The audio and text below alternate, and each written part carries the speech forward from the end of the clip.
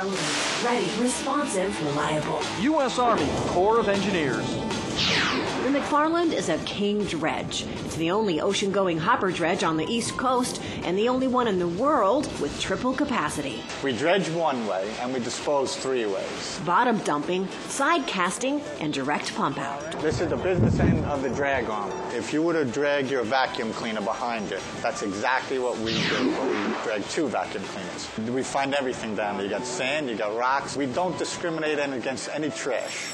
It's a self-contained city. And I am El Presidente. I'm the mayor of the city. With its own water supply, living areas, welding, and machine shops. Good food, entertainment, like a shuffleboard tournament on a Lido deck. And a gym.